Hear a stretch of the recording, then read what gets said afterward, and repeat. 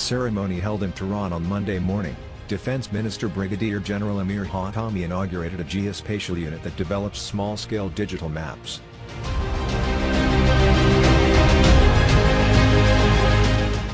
The minister also launched a location data management system called Samam.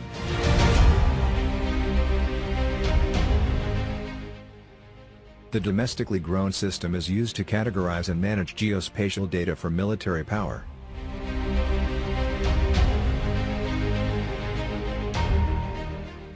In 2016, Iran began selling a series of aerial topographic maps to a number of regional countries.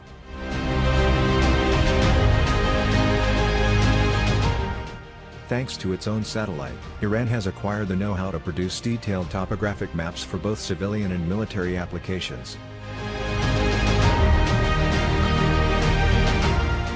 After receiving raw images from satellites, launched by domestically made operators, Iranian experts process the data and produce topographic maps at various scales and for various applications. The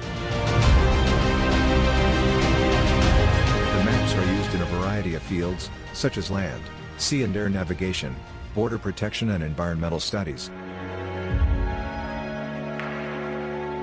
The Islamic Republic has made tremendous progress in the manufacture of satellite and satellite launchers, General Hatami said on Thursday during a visit to the country's armed forces geographical organization in Tehran. Highlighting the importance of improving the country's aerospace technology, he called on the organization to double its efforts and help meet the country's needs in this area. Geographical organizations have a vital and sensitive role in developing geographical information systems, added the minister. Iran has in recent years made great progress in making satellites.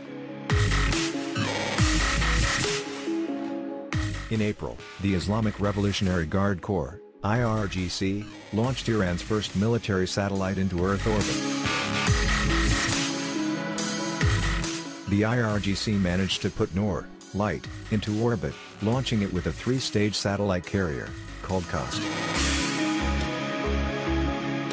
The launch of a military satellite marks a milestone in the space industry in Iran.